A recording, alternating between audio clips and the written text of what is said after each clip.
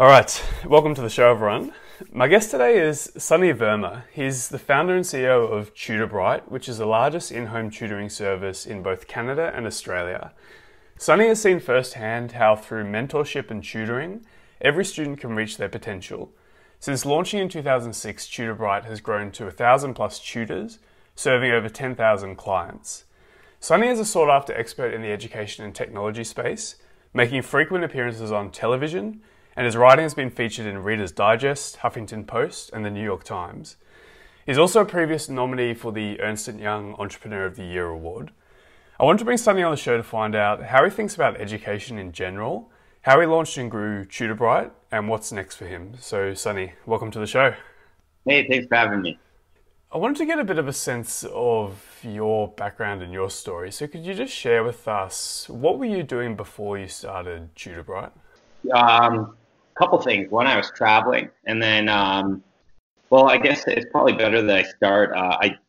When I finished my undergraduate degree, I had no clue what I wanted to do with my life, so I did what I thought was logical, and that was go get a master's degree. And I did my master's of business, and in doing my master's of business, I was extremely inexperienced. I thought it was really easy academically, but I thought it was extremely, I don't know, it just didn't make a lot of sense to me that you spend so much money, get a designation to do a job that you dislike. And one of my biggest realizations there, being one of the younger people in the class, that I didn't have a wealth of experience. So I decided to go travel the world with the remainder of my student loan. And that's where I found myself in Southeast Asia. That's the first time I visited Australia. I was gone for about a year and a half. It was amazing. And I came back to Canada and realized I had a massive, massive debt to pay off. So I took a job as a management consultant, and I did that for probably about a month-ish prior to finding TutorBright. Right. So you only lasted a month? Man, I'm lucky I lasted a month. Every day was a case of the Mondays for me. It was hellish. Right. Yeah. Well, it's good that you're able to recognize that, I guess, because a lot of people feel the same way, but it takes them a decade instead of a month to realize that. So I'm glad that you did. Yeah, it was really interesting. I used to it with my friends, and I tell them like, man, this is what adulting is. This is what the real world is. And they said, yeah, you get used to it. Don't worry. I know it sucks. I know you have the Sunday scaries, the case of the Mondays. You feel like shit throughout the day. You just can't wait for the Friday. That's really normal. Don't worry. You get used to it.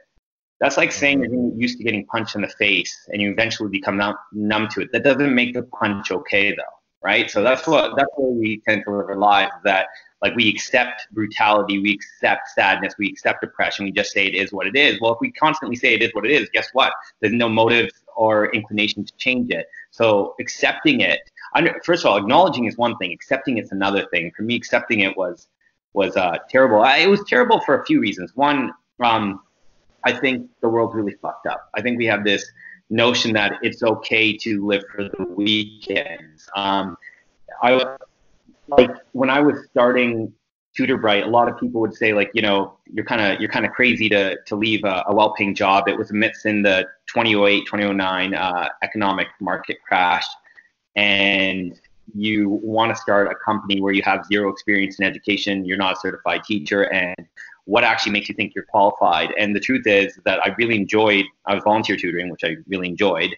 But secondly, I realized that I dreaded every Monday. That was the uphill battle. Waking up, like a Sunday night was more of an uphill battle than having to quit my job, move into the ghetto and knock on doors for a living to tell people I'm a new tutor in town. That was significantly more difficult, was staying at home on a Sunday night and dreading what Monday would feel like. Mondays, if you actually think about Mondays as 1/7 of your life. Mondays are so important. If you were on your deathbed, what would you give for 1/7 of your life? That's a constant question I'd ask myself over and over again.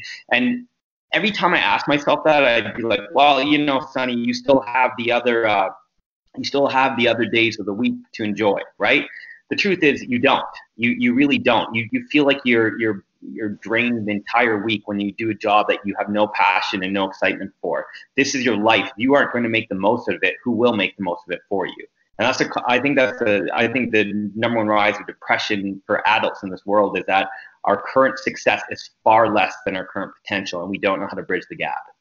Yeah, absolutely. It makes total sense, and you're right. I think we were talking before we were recording about Dan Martell, and I saw that he made a similar post talking about that of, most people just wish away 5/7 of their life and then spend the other two getting drunk so they don't have to think about the next week that's coming. And even if you look at, like, you're even just like, if let's say you're lucky enough to sleep 8 hours a day, let's say you work 8 hours a day, you're at 16 hours of your day. Let's say it takes you an hour to get to and from work, which is pretty normal in any metro city. You're at 17 hours a day, and let's say it takes you an hour to get ready for work, right? That's 18 hours of your day. That's 18 hours of your day doing shit that doesn't inspire you. 18 hours of your day is 75% of your life. That's 75% of life that you are not enjoying. You could say, I have the other 25%, I can get my side hustle on. Not too many people actually get their fucking side hustle on. The truth is, this is what we do. And I can say this because I used to be one of these types of people. I know a lot of people who actually subscribe to this. The other 25% of our life, we go home, we relax, we turn on the TV and say, I just want to Netflix and veg out. I just want to veg out. And you know what the sad part is? The definition of a human vegetable is a mindless, numbless person in a coma. And this is what we wish upon ourselves. So if we go through this redundancy over and over and over again, one day we're just going to look up and be like, what the fuck did I just do with my life, right? Like, it's really interesting because we live for the weekends, but the reality check is that all 7 days were created equally. Like every day of the week is created equally. We're the ones who gave names to the days, right? The truth is, the sun sets and rises in every single day of the week. There's 24 hours in every single day of the week, and every single day of the week has the potential of being fucking awesome if we are living or willing to live the life that we want to live. But most of us actually just succumb to living whatever has been given to us without ever challenging it for something better. Yeah, it makes total sense. You see it too much. And I definitely want to get into that and how you're kind of changing that in a way with TutorBright. But I was wondering what your education experience was like growing up, because I think a lot of this, I don't know, I'd be curious to hear your opinion. I feel like a lot of this kind of conditioning into that way of thinking a lot of time does stem from how we grow up and our education. So I was curious, what was your education experience like when you grew up? Do you think you had a good education, or do you think that there were things that were missing from it? Well, I think the way you define good. The truth is, I don't think many people have a good education. I don't think the school system, I'm speaking internationally because we have offices, obviously outside just one location. Internationally speaking, I don't think there's like, most public education systems are complete shit. Most private education systems are complete shit. So did I learn my ABCs and 1, 2, 3? Yeah, absolutely. Do most people? Yeah. But the biggest problem with our education system is that we look at student achievement as the biggest factor of success. So how well can you perform on a standardized test? In Australia, you have NAPLAN. In every other country has some sort of similar thing to measure a student's achievement. The truth is, the student achievement test, irrespective of what country it's being administered in, has nothing to do with the student's well-being. Nothing to do with your self-esteem, your self-worth, your self-confidence, how you feel.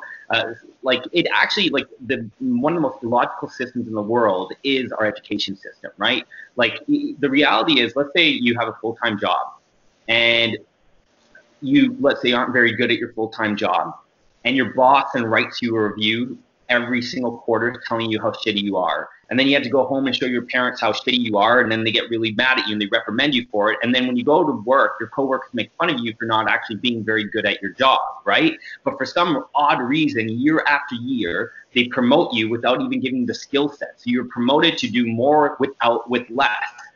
If that was any of my friends' situation, I'd say quit your job. But that, in a nutshell, is our education system. Students go year after year without the skill set to get promoted grade after grade, as if it's some sort of achievement, which it's not. Like, you need, in most countries, a 50% to actually pass. That actually makes no sense. That means 50% of the information is missing. That is actually fucking crazy. How do you build the foundation of anything with 50%? How do you build the foundation of anything with 70%? And this is the problem, is that we build it like this. So what happens is, when a student progresses academically, you get shot. You literally, year after year, just compounds, and eventually this takes a massive toll on your mentality and what you feel that you're capable of. And because we don't have the way to actually rectify this, is that you just limit every year, instead of as you progress by grade, you actually limit potentials and possibilities for your life. If you're 6 years old and you want to be an astronaut and you're told you're not a very good math student and you buy that belief, by the time that you're 13, 14, the feeling or the belief that you can become an astronaut is gone. It's completely gone, which is really, really problematic. And that's so for me, no, I was never a great student. I never actually, academics wasn't a vehicle to make myself. It was a vehicle to really break myself. I felt many times insecure, inadequate. And one of the best things about tutoring, especially when I first started out, I had to relearn every subject that I hated, and I realized how easy it was. I realized that a lot of the times the way it was practiced in my life made it difficult. Like when a teacher says, listen up, because this is the hardest unit you're going to have. Wow, you just set me up for failure if I hate the unit, right? It's a lot better to give me the tools instead of giving me the mindset of what is going to be required. Give me the tools that are required, not the mindset. Let me develop the mindset along the way. Yeah, that's an interesting last point you just said there, that you realized it was easy, it just wasn't taught in the right way. And that was kind of the problem you saw with the education system, and it's a daunting problem to take on. So I was wondering if you could just tell us quickly, what is TutorBright, and how did that idea come into fruition? We sort of have the background of the problem, but how did it actually come into fruition? Yeah, so we're a tutoring service that's like no other. What we really do is specialize in raising a student's self-worth, self-esteem, self-confidence, alongside, of course, raising their academics.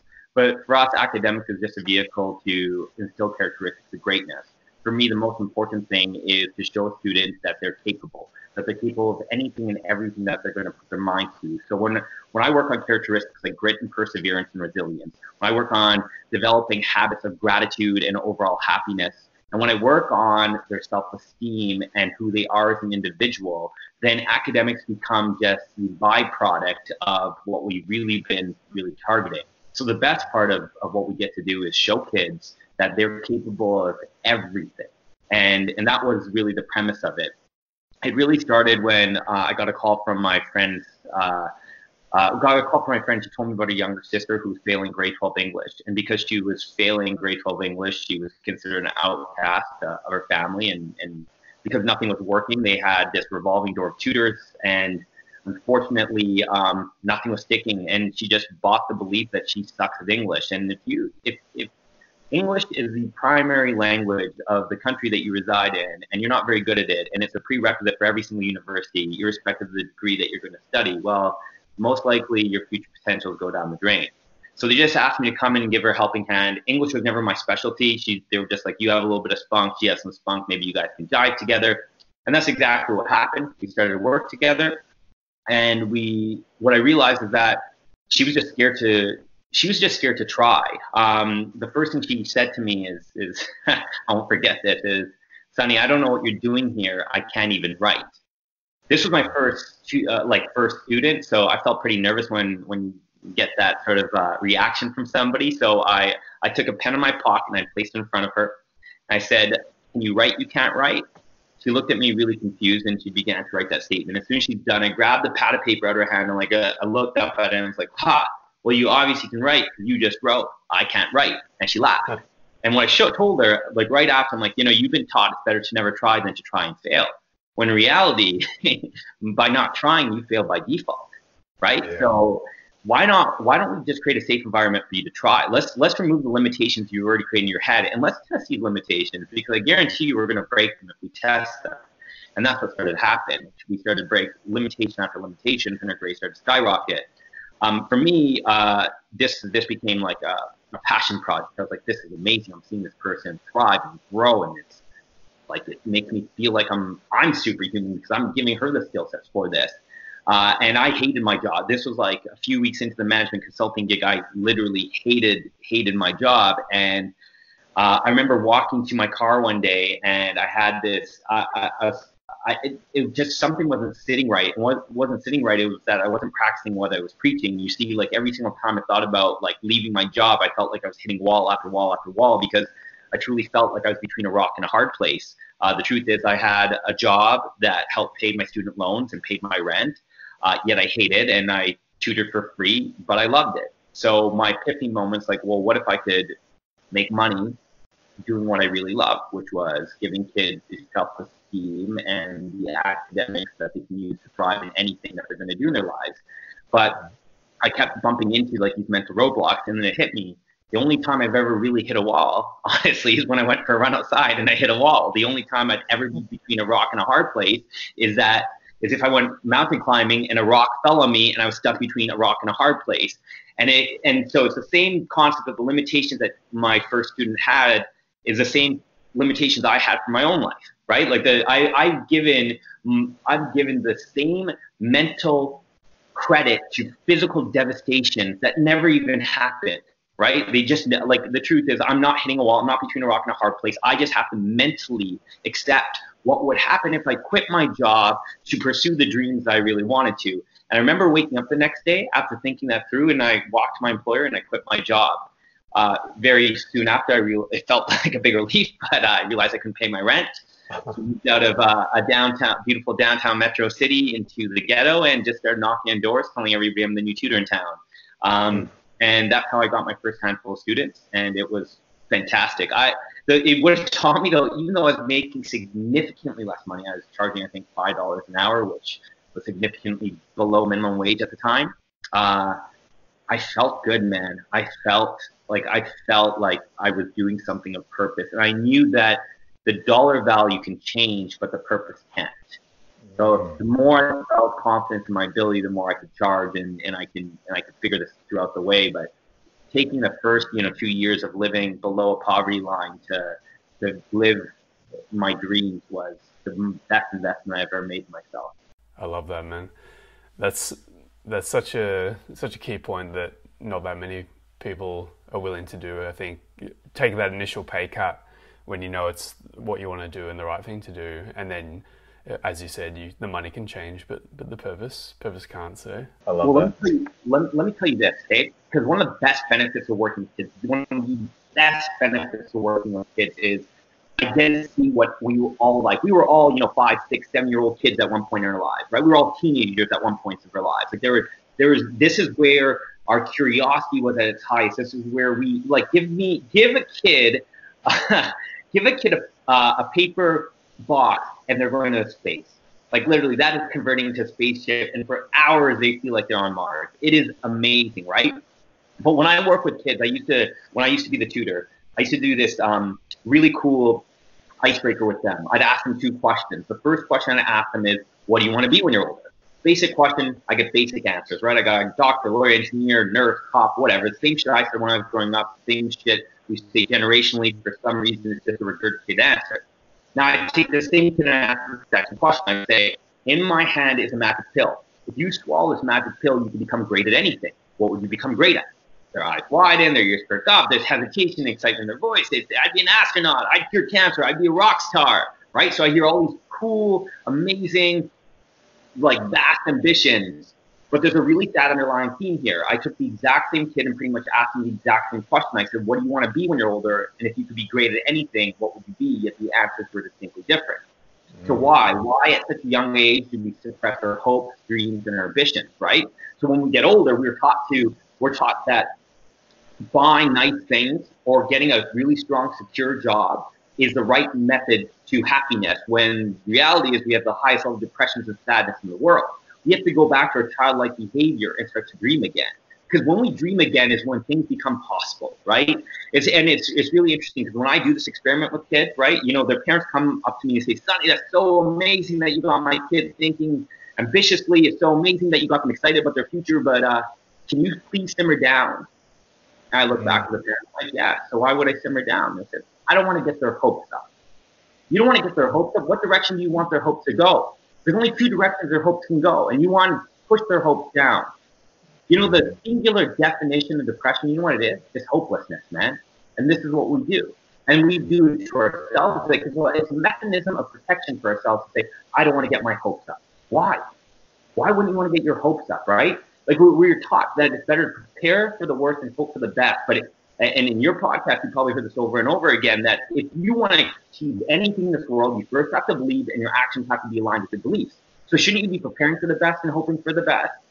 But unfortunately, we teach the opposite. We teach doubt. We teach fear. We teach that trying is scary. We teach that if you want to achieve anything, it's based by luck. This is the biggest problem. Like this is where like the root of all problems actually lie, is in our mentality that we don't dream anymore. And because we don't dream, we don't feel like things are possible. We think that things are some sort of mystical, like presence has to be bestowed upon us in order for us to achieve anything, which is completely false. I mean, the thought of achieving anything, the solution of success has been pretty tried, tested, and true, right? For every single human being that's walked this earth has given a very, very similar narrative of how they achieve something. Every single one. But unfortunately, we don't follow that narrative. We follow the narratives of statistics. And the problem with statistics is that there's been 104 billion fucking human beings who have walked this earth. Not one of them is you. So how do you compare yourself to them? Right? Genetically speaking, you are 100% different. Your eye color is different. Your fingerprint's different. The way you think is different. The way you were raised different. Even if you were like born as a twin, you are still different. Like that's the craziest part. Yet we don't take ourselves as different. We take ourselves as norm, like living in the normal, which is complete bullshit. Because the second that you can segregate from the normal and you want to be the standard deviation, if you're a study statistic, they want you to be within the bell curve. That's bullshit. Go outside the bell curve. That's where the magic of life happens. And that is not just it being an anomaly. That could be anybody. Any human being is capable of this. Yeah, couldn't agree more. I love that. Go outside the bell curve. And it sounds like you guys do a hell of a lot different to your average tutoring company, I guess. And you sort of touched on a few points helping the kids outside the academics, which I love. And one of the things that you say as well is that your tutors have to be a teacher, but also be a mentor as well. So I was wondering if you could just explain exactly what that means and what the difference is between, I guess, a teacher, and a mentor. Yeah, well, I mean, the teacher is someone of authority, right? Which is true. It's someone of authority that can dictate your future, and essentially sign to you mark. Perhaps they're going to help you, or perhaps not. It could be up in the air. The biggest problem is the way a teacher has the authority over kids. I think a mentor is a lot different. So let me explain in terms of like why like the mentorship approach is much different, because school teaches you a few things. It teaches you it's more important to belong, even if it's at the bottom of the totem pole. It teaches you it's more important to be accepted by others than to be accepted by yourself. It teaches you that life is hard, work is hard, and school is hard, and for some weird reason it's not supposed to be fun. And most importantly, it teaches you to never question your bosses, your parents, or your teachers, but for some weird reason, it's always okay to question yourself. A mentor reverses that. It teaches you that it's more important to love yourself than anybody else. A mentor teaches you that even if you don't belong, doesn't mean you are not worthy. And most importantly, teaches you to be curious about the world around you. Question your authorities, because that's how progress is made. Because in your own curiosity is where you learn, right? Like intelligence shouldn't be defined by IQ. Intelligence should be defined by curiosity and ability to take feedback. It teaches you that feedback is beautiful. It's not that you're scared of, because the truth is we don't assign you a grade. We don't. What we do is help you progress. So the difference between a teacher and a mentor is pretty significant. Is that my number one job as a teacher is to get you through the grade. My number one job as a mentor is to make sure you feel happy about your life. Yeah, and it's a huge difference, and I love that you actually define that, because it's so important to have that mentorship. I couldn't agree more. Well, I can tell you something that's really interesting, right? So we've done some really cool experiments with different universities, and one of them that I conducted kind of on the offshoot was I called it the Honest Experiment. I called it the Honest Experiment because I did it for a group of teen kids, and I told them that the reason why I'm calling it the Honest Experiment is because it's just between them and themselves. It's not I will never take up the assessment that I was going to give them with any, like, it's just for them. There's no sort of grade or assignment or anybody even going to review it. Mm-hmm. So these kids walk in the room, and I tell them that they have 2 sheets of paper that's going to be sitting in front of them. And in each sheet of paper, they're going to have 60 seconds to answer 2 different questions. And I go to the front of the room and I dictate the first question. I said, I want you to write down everything you change and everything you dislike about yourself when you look in the mirror. The clock starts ticking. By the end of the 60 seconds, there's tears dripping from their eyes, their hands are sore. We didn't plan a 5-minute breather, but we need to give it to them because they're emotionally distraught. So they go take this 5-minute breather, right? They come back into the room, they sit back down. I go back to the front and I dictate question number 2. I say, now I want you to write down everything you love about yourself when you look in the mirror. 86% never start. And those who do finish within 18 seconds. It tells you where your head's at. It tells you why do we develop a sense of negativity and critique so high that we forget what we love about ourselves. You know, it's really interesting asking somebody to talk about how much they love about themselves. And it's weird because they're like, oh, you know, I'm not, you know, I don't want to be that into myself. If you don't want to be into yourself, who do you want to be into? That's the reality. Who do you want to be into? Like, fuck, if there's one person that you need to be into, it's yourself, right? And when people say that's not egotistic, like I come off of like that would make them feel like their ego is really high.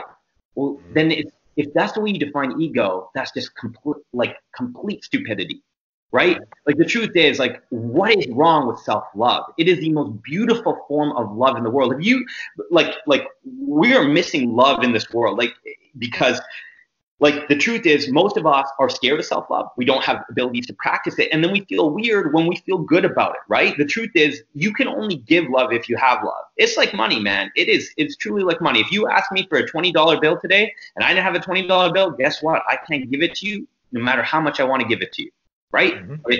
But the truth is, if you ask me for love, the only way I can help you develop love is if I've developed it myself. That's the only way.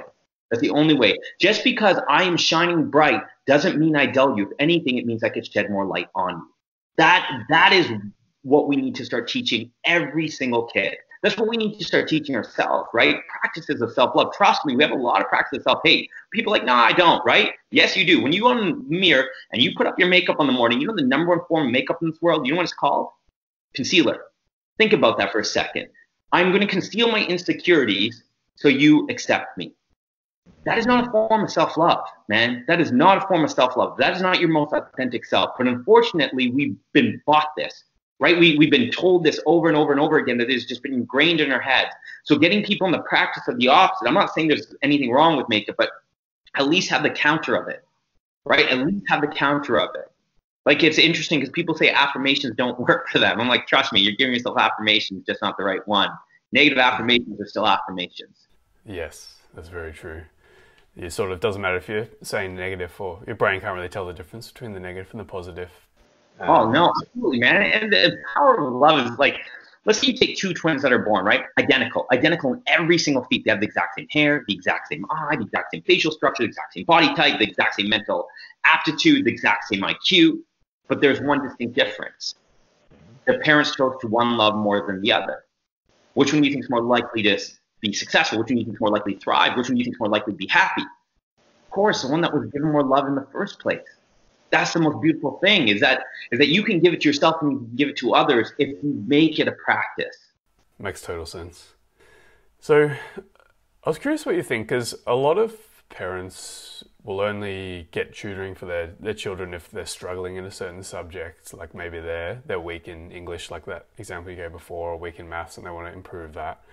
But do you think that everyone needs tutoring, or is it just those kids who are kind of struggling and falling behind? No, the industry's drastically changed, man. It's parents will call for a specific issue, but low grades is just a symptom of low confidence. That's just it. The second that, like when a parent calls in and is like, hey, my child needs help with year 12 math or whatever it is, right? And we start to do a little bit of a dissection on the phone of, okay, well, what's caused this? How long has it been going on for? How do they feel about school? Has it affected their confidence? Bingo, right there. Yeah, you know what? They're really, really sad about it. It's really affecting them, They're really scared. They're worried about their grades, their future. They're, 16, 17, 18 years old, and they feel like their whole lives is going to be crumbling if this doesn't get rectified. Wow. Okay. So why don't we work on both simultaneously? Get the grades up, but only use it as a vehicle to actually build a foundation of confidence, right? Because the truth is, when a student's going through rock bottom, it's the best place to build confidence. Actually, when you're going through anything in your life, any adversity, the best place to build your confidence is at the bottom. Everything but any building, anything that's ever been created, its foundation is always laid at the bottom. That's what we got to do for ourselves. So, no, I don't think. I think parents call because of the symptom, but the cause is always something mentally. It's always been something mentally. I mean, we work with probably more students than any in-home tutoring provider across the world, and like it is so interesting because the story of the parent is always identical. I just want my child to be happy. I want them to feel comfortable in their own skin, right? And it's like, well, whose skin would they feel comfortable in if it's not their own, right? We can buy the nicest like material of cotton and silk and merino wool and whatever it is, but the best fabric in the world is your own skin. And the fact is, most people don't ever feel comfortable in it. So that's what most parents want. They want their child to accept themselves. Makes total sense. I love that you dig beneath the surface and find the root cause. And I guess it's a case of also just asking if that person is reaching their potential or not. And if not, which well, let's be frank, none of us fully reach our potential, then you can obviously help them get closer to that. So I love that. And one thing I was also curious about, because for me personally, when I was in school, we'd occasionally do these like workshops on goal setting. So, and it was kind of like half-assed, and the teachers would kind of call you in and just kind of sit you down and say, like, what's something you want to do this semester or something like that, and you'd write something down and then never really look at it again, and it kind of didn't really do anything. But in my adult life, I found goal setting has been really useful. So I was curious to hear your thoughts on that for kids in particular. Do you think kids should set more goals, and I guess what's the right way to do it? Yeah, I don't think the process of setting goals changes whether you're an adult or a kid. I just think it's a technique that you learn as an adult because of the desires change, right? The truth is, a goal needs, the stem of any goal is a desire. What do you really, really, really want? That's a big fucking question, right? And for kids, especially when it comes to their academics, it's really interesting. Like I'll be talking to a kid and they'll say, I really want to get, a C plus. Let's say they're failing. Okay, well, what do you really want? An A. Okay, now we know what you really want, right? The truth is there's always an underlying thing that we really want. Sometimes we're scared to admit because we think it's so impossible, it's unfathomable to ever achieve. But that's the first question. What is a true desire, right? Because guess what? If the desire isn't like aching inside you, like you really, really want it, you'll drop the goal immediately, right? It makes absolutely like, I'm okay then still with like a D minus instead of a C plus. But when you're going for that A, things change, right? You get into championship mode. All of us human beings do. It's like, wait, what if I am capable? What if I can't? The second thing is, after you understand what the desire is, what price are you willing to pay? So what are you willing to add and subtract in your life? What habits and behaviors and actions are you willing to change in order to achieve this, right? It's easy to do an audit. What's taking up your time? Perhaps Netflix. Perhaps it is Fortnite. Perhaps it's a bunch of other shit that you just are like, yeah, I'm spending a little bit too much time here. So are you willing to cut that? Yes. Okay, then what are you willing to add? I'm willing to study longer. I'm willing to work harder. I'm willing to pay more attention. I'm willing to ask the teacher for extra help. Okay, great. And every single day, do you have this statement? What do you really, really want? And what are you willing to give up in order to achieve it? And when do you want to achieve it by? Right? Do you read this to yourself every night and every day? Because that constant reminder teaches you about the sacrifice that you're willing to make for your goal. And then we talk about it as a sacrifice in a negative sense. It is not, because every day that you feel progressively moving forward, holy shit, that without question changes the entire trajectory of your life, because that is the stem of confidence. Yeah, I love that. And it's definitely important that the kids set more goals, I think. So I love that.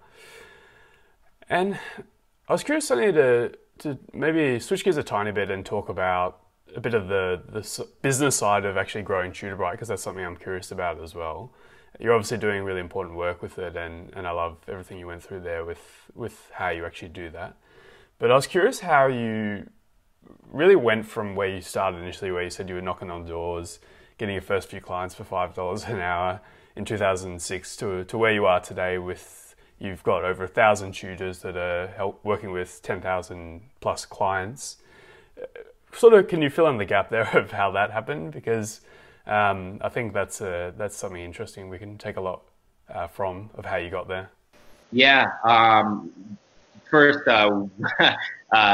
yeah, it's a really interesting journey because I've been doing it for 10 years. I think the stats that you were given are slightly older. We have tens of thousands of tutors and tens of thousands of clients now. And a lot of that, I like, the truth is, like, there was no direct plan in terms of like that we started, that I thought of in year one to now that we're in year 10. It was a lot different, man. It was the vision never changed. How I got there definitely changed. I knew from day one that we were, I didn't start to play second, and I also felt that there was a massive issue in this world when we looked at the education system, and the opportunity to give people the gift of self-esteem, the self-worth it will make my life feel very worthwhile and valuable. So I never wanted to stop doing this, but the way it started was genuinely, well, one, changed changed because of my mentality. So when you're starting a business, everybody talks about how it's an uphill battle. Like, it's really challenging. Like, you're going to go against the grain. The truth is, you're never really climbing a mountain, and you're really never going against the grain unless the people in your life are creating the grain. That's the reality. The hardest thing in this world to do when you start a business is what they say is the naysayers, the haters, or whatever, right? And we all have this narrative about, like, people coming in our life that are telling us, like, I wouldn't do that. It's going to be really challenging. You're a big fuck up. Like, the likelihood of you succeeding is not very high. X amount of businesses fail within the first year. What makes you different than, like, the next guy that's doing this, et cetera, et cetera, et cetera. Those are all, that is all bullshit. And we always talk about overcoming these people in our lives. The truth is, we just don't overcome them. We insert other people in our life who have massive impact. So mentors, to friends, to family, who actually believe in us, right? Who understand the sacrifices that we're going to make. So for me, it was primarily making sure that those types of people don't infiltrate my judgment in myself, right? So if I quit my job and move into a ghetto and I knock on doors, and my lifestyle is not very, let's say, bougie at all, if anything, the exact opposite, who would judge me and who wouldn't? And those who judge me need to go immediately. Because what I want to do in my life is significantly more than just impress them, right? Significantly more. So that's the first thing. I think the first thing I did was thought of as a process of elimination of people who were going to be supporting me and who wouldn't be supporting me, and then cut those accordingly. And as I progressed, that's always been on top of my mind. But most importantly, what that did was, it didn't ever feel that hard. It genuinely, people said, like, starting a business is hard, man. Hating your fucking life and having to face the Mondays is way harder. It's way harder. Like, it is hell, man, in comparison. The second thing is, be willing to do whatever it takes. I mean, when you set a goal, like, you have to really want it, like I said. And the second thing is, what are you willing to give up? In my case, and what are you willing to add? It was knocking on doors. So knocking on doors was a big factor of getting my first handful of clients. And when people say, I don't know about, today you can't knock on doors. Man, if you got knuckles, you can knock on doors. And the truth is, most people don't even do it anymore. So you have, like, this massive competitive advantage, right? Like, doing it, so you can go knock on doors. That was one of the biggest things, that most people think it's challenging, but it isn't. It isn't. It's just a fear of rejection, the fear of failure, right? And eventually, it's the more doors you go on, the more analytical you could become in terms of how are you pitching it, what are you saying to like, all the other logistical components. For me, it was like Friday evenings, 7 p.m. was a great time to knock on doors because people were outside having a glass of wine on their front porch, just, admiring the beautiful weather. Great. That's in my benefit then. And so as I approach them, I can have a conversation with them instead of knocking on the door where it's this awkward thing where just leaving the door open, right? So there was all these other things that you start to learn. And when knocking doors, if I exploited the entire area of doors, I would drive to, like, a Walmart or a very similar store that was, at the time, retail was pretty big. And I stand outside, and then parents would walk in and I'd say, "Hey, you need a tutor." It was very, very awkward. But I definitely got a few clients from that. Eventually, Walmart would kick me out of their lot, and then tell me if I come back, I'll get charged for solicitation and trespassing. And then I just drive to the next Walmart and do it again. I mean, there's a lot of Walmarts here, so it was beneficial for me.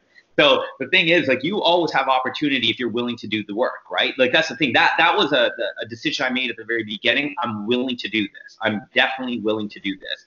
And it also, not just a willingness, what it taught me, though, too, it gave me this really interesting sense of confidence of deservingness. I remember thinking, like, when we were really, really, like, I mean, it was me and another guy, and primarily, like, pretty much a co-founder of mine who was doing this. And I remember thinking, like, there's much larger players in the world, but the reason why I'm never going to be scared is because I know how far I'm willing to go to grow my business. Because I know they're not going to be willing to do this. So there's always this weird sense of deservingness in it.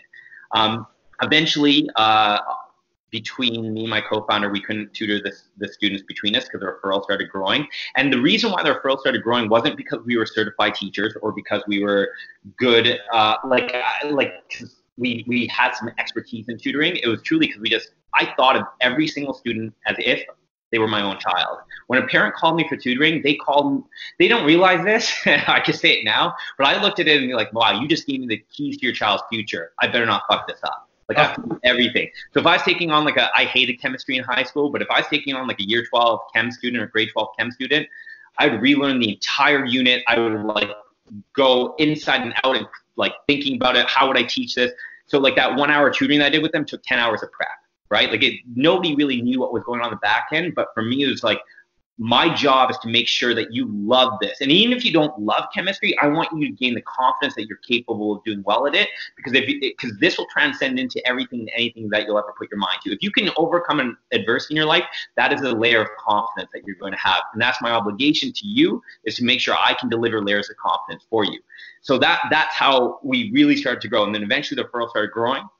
So we had to hire tutors. And in hiring tutors, because we cared so much, it was really, really, really challenging to,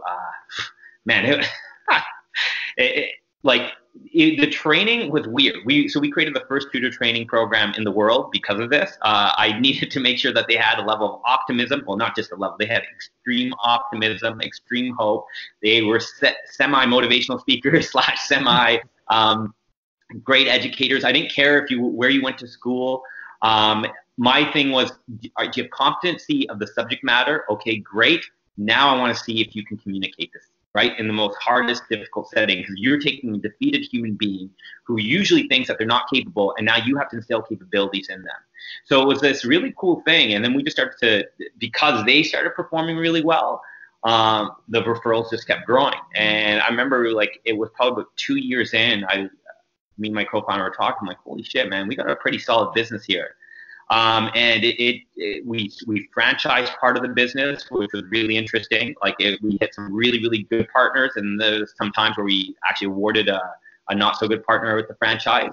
And it was in 2015 when 2015, 2016 is when we really had to make a decision then of, do we franchise the business fully, or do we do it in a really selective way?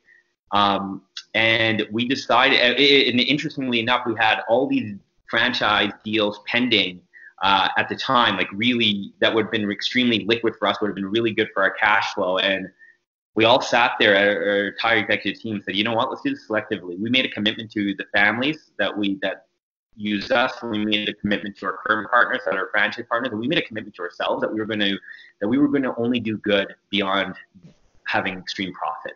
So let's do it the right way. And we took a slower burn growth, but what happened was that we were able to grow with the right people and build a reputation around education that's never been built before, to not think of it as academics, but to think about it as the student's well-being, as that academics is just a vehicle to develop your own well-being, not a vehicle to learn the chems, the physics, the bios, the maths, the languages. It is much, much more than that. It's an opportunity to learn how to embrace failure. It's an opportunity to stack your levels of confidence. It's an opportunity to see that hope is something you can hold on to and you can instill in your life, because that will allow you to achieve everything. I love that. It's a great story. And yeah, I can imagine there'd definitely be a lot of challenges, especially with the franchising model. Just making sure you're getting the right people who share your vision and have the similar sort of vision as well. So yeah, I can imagine. Well, And that's one of the things. Like franchising, it's honestly hit or miss. If it's a hit, it's amazing. If it's a miss, well, it can be quite detrimental. So I I knew if we, you know, grew via franchising, we'd have a lot of hits, but we'd also have a lot of miss. And I didn't want to really risk that. And it's impossible to know if it's going to work out until after the fact. So I knew that, like, why take the risk with it? There's too much yeah, of that. Like, I can understand if perhaps if you're selling something that you may not care as much about. Let's say if you're selling some sort of product or food that you're like, whatever, it's fine. If somebody gets a bad meal, it's not the end of the world.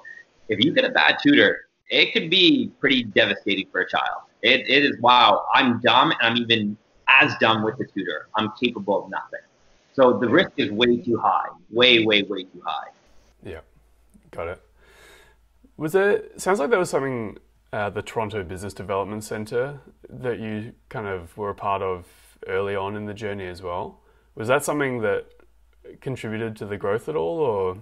Fuck yeah, man. It was amazing. Okay, so this is when we started was before like so you're in Australia, so I know you guys have co-working offices around, right? Especially Melbourne, there's a few.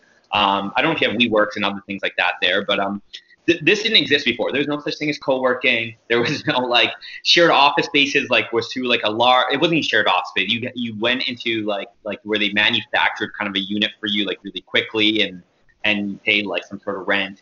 It was like shitty because there was no entrepreneurial spirit, right? If anything, actually at the time that I was starting out, which isn't that long ago, like 10 years ago, entrepreneurship meant you were unemployed. Like the truth is like you usually became an entrepreneur because you weren't the most employable human being. It's not because you had the craziest idea in the world. Those were few and far between. Usually it was not very employable. Um, Now entrepreneurship has this cool, like, there's this massive cool factor with it. But at that time, there wasn't any. And we were working in my condo and it was getting packed, man. Like there was no room. Like, I mean, the photocopier would replace the microwave. It was just like, it's like living where you work for the first 2 to 3 years of your business is great because all you do is the business. But eventually, like, it caught up to me and I didn't have like, I feel like you couldn't get creative as well. Like I couldn't change my environment. So me and my co-founder were talking about like, what if we could get an office space? So one day we took a drive downtown Toronto and we started looking at buildings that had openings. They're just way, way, way too out of range in terms of price. And weirdly enough, we heard of this thing called Toronto Business Development Center, and we booked a meeting to check it out. And they had these like really micro offices. I'm talking like you guys probably use square meters. I'm more familiar with square feet, but it's probably about like 100 square feet, maybe a little bit less, 80 square feet. So pretty small, like smaller than a bedroom typically. And they offered it at a really, really, really low rate. In addition to it, everybody in there was kind of like on their startup journey. So everybody was kind of just jiving out to like, hey, I'm trying to make the world a better place, get my business off the ground. And I really, really dig that atmosphere. I thought it was amazing. I thought this was like, fuck, this is great. Like everybody's kind of the same mentality. So they accepted us into their program, their program was essentially office space with some supporting. It was mainly actually, fuck it was mainly office space. They probably don't like the fact that I say that, but it was mainly office space. But the truth is, the other tenants made everything. One of the tenants from across from us, he's one of my closest friends, but he painted he painted one of his walls with a whiteboard, right? At the time, whiteboard paint was like, I never even seen this shit before. So I was like, this is crazy. And we'd stay till like after we were done work, let's say both around like 9 p.m., we'd all get in there and brainstorm our futures. And it was crazy because we constantly talked about the vision, but we feel the vision. The energy was electric, man. So it was beyond home. It was beyond home. It was like a really safe place to thrive. When we were safe, like when I was telling you about going against the grain, this changed everything. Everybody was rooting for me, and I was rooting for everybody. Like our first media came from that place. To our first franchise sale came out of that place. To like when we hit like record revenue numbers came out of that place, and it was like we'd celebrate these victories together. So they were although the other tenants weren't like legally part of my business, they were pertinent to my success, because without them, I would have felt like I was going against the grain. I never had to justify like a late night working, or like how I'm going to like finesse this deal structure, or like the fears of like, you know, whatever it is that every business goes through, especially in its beginning stages, was just normalized. It was so beautiful, man. It was like being around greatness constantly and everybody helping you get to where they think you can go. They all see the potential that you see in yourself, and you help raise each other up. The way I describe it is like we were all going to the moon, and our responsibility was to pour fuel in each other's rocket ships. And that's why it was unreal. Although we were only there for, I think, for like a year and a half, maybe 2 years max, and then we had to we outgrew the space. It was, oh man, it was phenomenal. I recommend anybody that's starting out when they're deciding to, you know, work from home or for working space. The question isn't value. The question is affordability. If you can afford it and it's a couple hundred a month, and it's truly there's something about the energy and the conversations that you're going to have that will change everything in the direction that you want it to go. Yeah, I love that. And like you said, at the end of the day, it is just office space, but then there's so much more because you can feed off the other people there who are on the similar sort of journey. So, oh, it's so beautiful, man. It's like magic in the walls. That's what I used to think. It's magic in the walls here, right? It's the magic of entrepreneurship, the magic of love, the magic of optimism, the magic of hope. It was beautiful, man. And we wouldn't be having this podcast if I wasn't part of that team. There's no way. Wow. Yeah. It's awesome. I love that. So you mentioned briefly as well, that's where your first media came from. And that was something I was interested to ask you about as well, because you seem to get a lot of media. I've seen a lot of clips of you on TV throughout your journey. One thing I noticed is that you've gotten a lot more ripped over the years. You must have been working out in your first TV appearances. You're a bit smaller, but so how do you actually get all that media? I'm curious. Yeah, there's a couple things. Our first media was in 2000, like a big, like kind of like channel, like where it was like, wow, we got good media. It was probably 2011. Actually, we got ranked at like for like top entrepreneurs in Toronto, but it was kind of like a bullshit ranking. So but it was by a big publication, and it was really exciting because I saw like it was interesting because what I learned from that was that then all these people that were doubters kind of like hoisted you up. It was like, oh my God, you're making it. Now I'm supporting you. And it's like, although like it's when, you know, your haters become your supporters, the more people are hoisting you up and believing in you, that's collective great energy. And I felt that. And then actually our first media was really interesting. It kind of came serendipitous.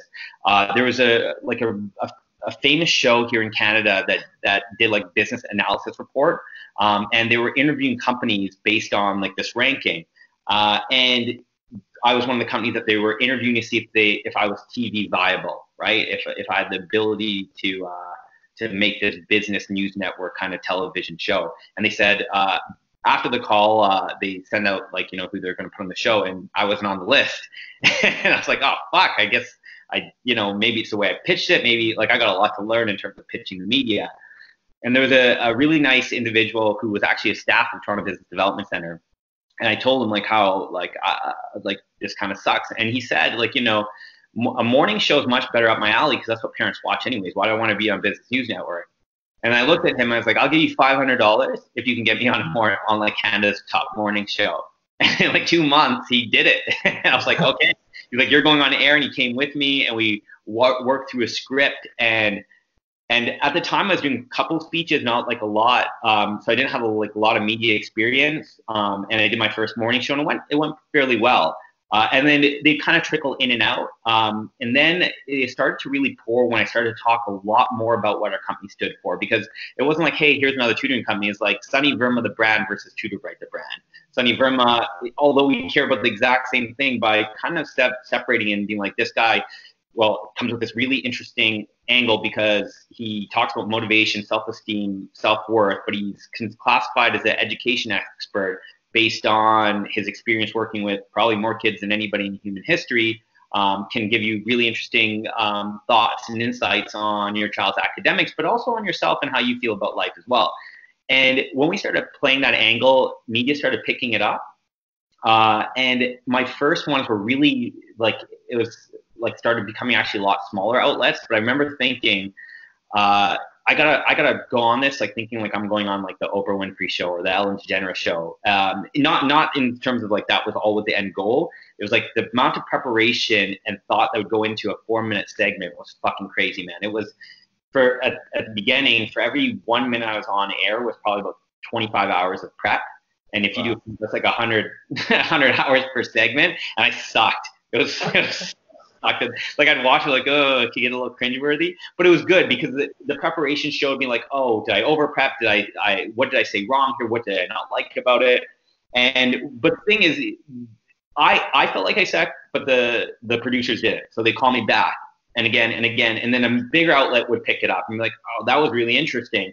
And I like what you said there. Can you say it on our channel? And then we hired this publicist who's phenomenal. Like he's amazing.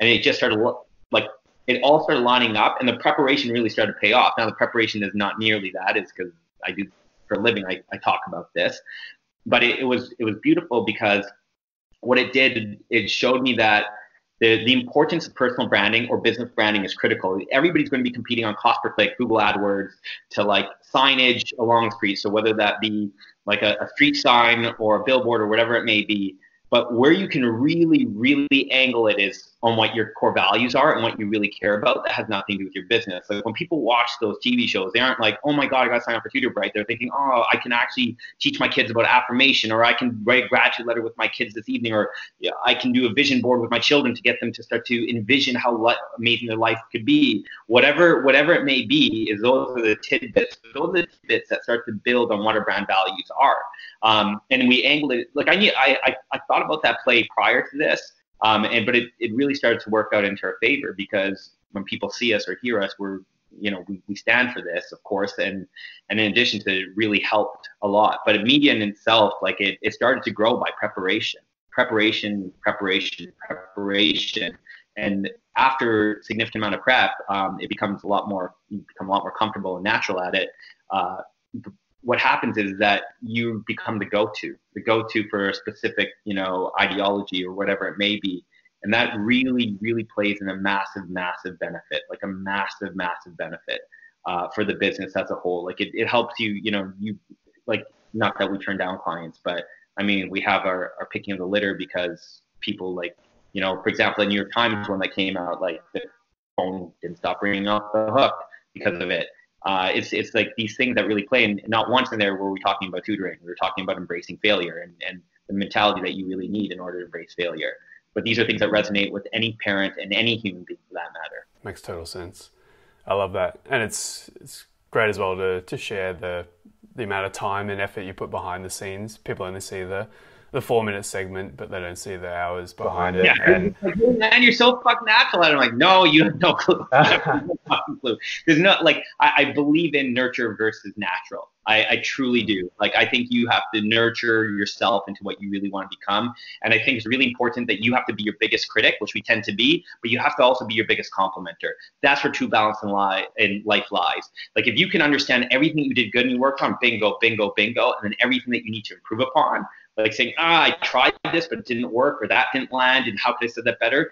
Like that's like gameplay, man. Like every single time I do a speech or a media thing, like I'll go watch it back and watch the video immediately and critique it. Be like, I could have done that better. I could have done this better. But I did this really well, and play it so then I know next time what I'm looking at improving. So every single time becomes a level of improvement. But that then by improving, then the next large media outlets are like, hey, that guy is really good at this, so let's get him on air. Yeah, makes total sense. And that's a key point worth highlighting as well, actually reviewing the stuff you've done. I do the same thing with the podcast. I listen back to every interview so you can kind of look at it objectively and say, I should have said this, or I shouldn't have said that, or I should have taken things this direction. So I totally get it. And sort of coming up on time here, Sunny, you've shared a lot of value in this interview, so I really appreciate that. And just a few quick questions just to close it out. Just want to know what's next for you this year and beyond. What are you working on with TutorBright? What's coming up for you personally? Sure. Have you heard of the book Think and Grow Rich? Yes. Okay, so that's a book that changed my life drastically, changed my family's life. When I was growing up, my parents declared personal bankruptcy when I was 6 years old, and that's the book my dad would 100% say got our family out of personal bankruptcy. It's a book I read before starting TutorBright. It's a book that I gift probably more than any book I've ever gifted. I mean, over 1,000 copies I've gifted to date for Wow. sure. Quite a bit. But I had the opportunity of meeting Napoleon Hill, who's the author. I had the opportunity of meeting the head of his foundation. He died in, I believe, the late 70s. And they love the work that I was doing. So they've asked me to write a rendition of Think and Grow Rich. So we are working through the sort of like the logistics of what that would look like. And to kind of put Think and Grow Rich back on the map. Although it is still on the map, it's the number one without question self-development book of all time. I think it's sold about 120 million copies. But to bring it back to life for the millennial or the Gen Z generation, that it's really important that they can develop a similar mindset that was given by Napoleon Hill when he published it in, I believe it was 1937. So it's really important to do that. And secondly, like everything that stands for, from like you asked me a day about goal setting, like from finding your true desire to understanding how to actually develop a goal and structure in place, to how do you persist throughout every single adversity, how do you build resilience in your life, to how do you do this all with a smile on your face, how do you do this even when like when things don't seem very pleasant, but to see the good in it, right? How do you change the lens of pessimism and negativity to the lens of optimism and positivity in your life? Because that's where the magic of life really lies. That's where the moments of life really lie. So one thing that book taught me is that, time is man-made. We've come up with the concepts of days and minutes and hours and years, but what isn't man-made is moments. Like when you're going to be on your deathbed, you're not going to remember the number of years that you lived. You're going to remember the moments that you shared, and usually it's going to be the moments that you shared with people that you loved and moments that really brought a smile to your face. So understanding how often are you smiling and being able to repeat that more and more is absolutely the best gift you can give yourself. And that's what that book taught me, and that's what I'm excited to rewrite and give to others. Wow. That's such a great project. I can't wait to see how that unfolds. Yeah, me too. Awesome. And is there anything I haven't asked you, or just anything you want to make sure you pass on to the audience before we finish up here, Sunny? No, other than life is amazing. It's so beautiful. It's such a blessing to just be alive. And although there's this rise of depression and sadness in the world, it's all in our head. We have the opportunity at the same time to create love, optimism, hope, and more smiles in our life. So other than life is beautiful and it's just a blessing, that's just it. I love it. Great message. Last question is just, what's the best way for people to connect with you, Sunny? If they want to check out a bit more about TutorBright or find out what you're up to, what's the best way? Instagram's the best, at SunnyV_TB, or at TutorBright is the best way. Great. And we'll link them up in the show notes. But guys listening, make sure you check out what Sunny's up to. It's a super important mission, and he's doing amazing work in the education space and beyond, as you've heard in the past hour. So Sunny, thank you so much for coming on the show today. I really appreciate you shared a lot of knowledge, and I can't wait to have everyone listen. Thanks so much, James. Take care. Hey everyone, thank you so much for listening to this interview with Sunny. I really hope you got a lot of value out of it. And I've got a real quick favor to ask. If you're listening to this in Apple Podcasts, please leave me a rating and a review, because it really helps out with the show ranking, helps more people discover the show, and helps when I'm reaching out to potential guests in the future, giving the show more credibility. And if you're not listening to this on iOS, you can still take a screenshot of whatever app you're using, post it to your Instagram stories, tag me at jharris, 2 R's and 3 S's. And if you could do one of those things, it would really help me out, and it would mean the world. So thank you so much for doing that, and have a great day, everyone.